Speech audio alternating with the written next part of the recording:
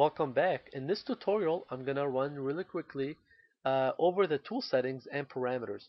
So now if we have a part and we already have set up the drilling and contour or whatever we want to do to the part, there's going to be settings on the left side that are right here called tool settings, and in between every operation there's going to be parameters. So I'm going to go over these very quickly, but I will be explaining those more in depth while we're doing the exercises. So I'm going to go ahead and click on tool settings. You're going to see a menu pop up. Now this program number, this is where you choose which program you want.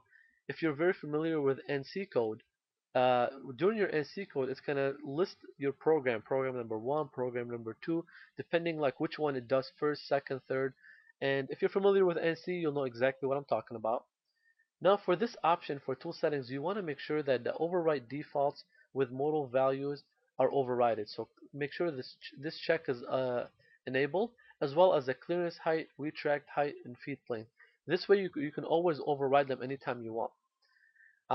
For that sequence, you want to make sure it starts at 1 and increments by 1. This you're talking about your program number.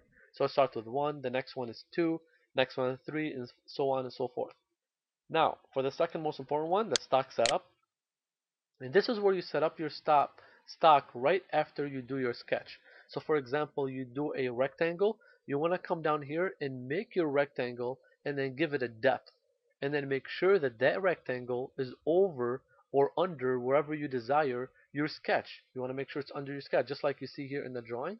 So if I click on the check mark just to see the drawing, you're going to see the stock right underneath my sketch. So my sketch is up top, and then my little stock is on the bottom. So I'm going to go back to tool settings and then stock setup. And this of course it says shows you the y-axis is 4 inches, x-axis is 4 inches, and it's 1 inch deep.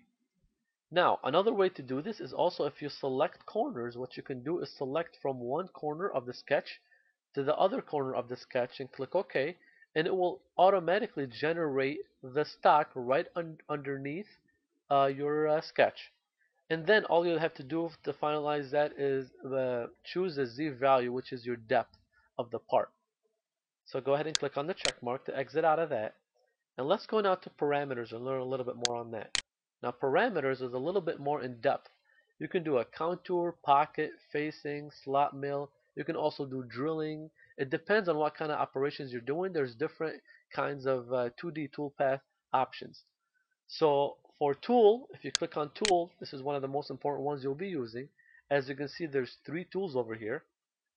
And what you can do is you can actually filter the library by those tools. So for example, if you click on the filter button, you're going to see a whole bunch of tools show up. Now, you can choose what kind of tools you want to filter by, or just choose one to make it more easy. And then over here under tool diameter, there's an equal, ignore, less than, greater than, or between. This basically has to do with the number that you place over here. So say you were looking for exactly all the 3/4 inch drills.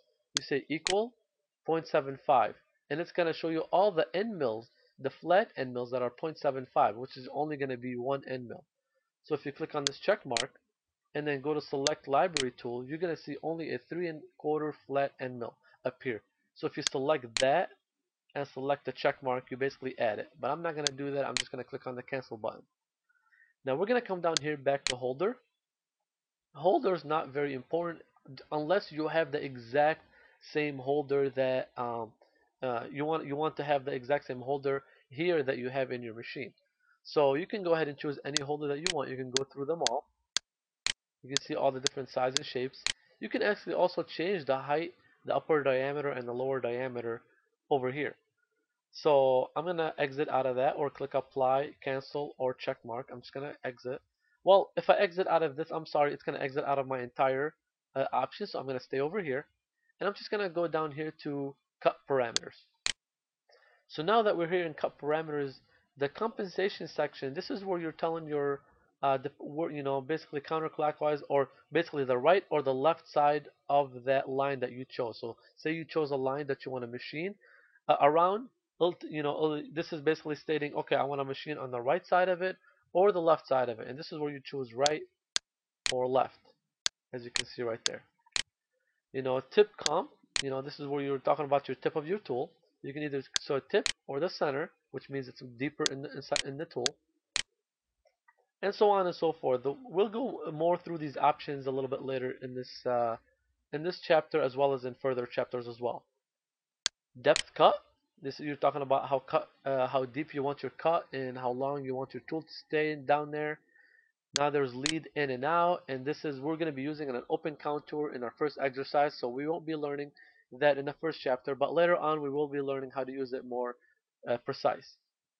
Another important one is multi-passes. You're telling it how many passes you want it to go through a flat, basically, or drill, how many times you want it to drill through. Now we're going to go down to linking parameters. And this is a very important one. You'll be using this almost on every single 2D toolpath that you choose. So if you see this tool come down, basically every one of these options tell you exactly what you're trying to do. So you want to basically have a clearance of 2 inches, which is above the part 2 inches. You want to make sure to state the depth in there. Those are the most two important things, is to make sure clearance is checked and to make sure the depth is stated correctly. And this is the depth from the top surface of your part. So remember that, especially if you're spot drilling.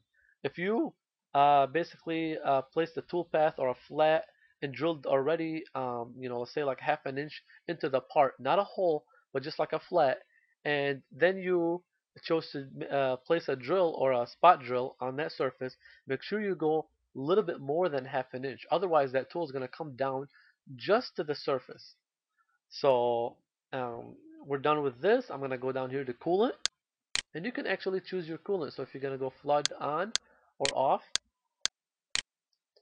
and there we go. We're done with this. I'm just going to click on the check mark. And we just briefly went over the parameters and tool settings. Now, as we go and do more exercises, you're going to be learning them, getting more familiar with them, and learning what to do the more detailed parts of them as well, to understand them a little bit better. But I just wanted to go through them a little bit now so you can have a better understanding that every single tool path, for example, contour, drill, anything that you do, we're gonna be using those menus. So you're going to get very familiar with them, and hopefully you'll learn to master them by the end of this tutorial.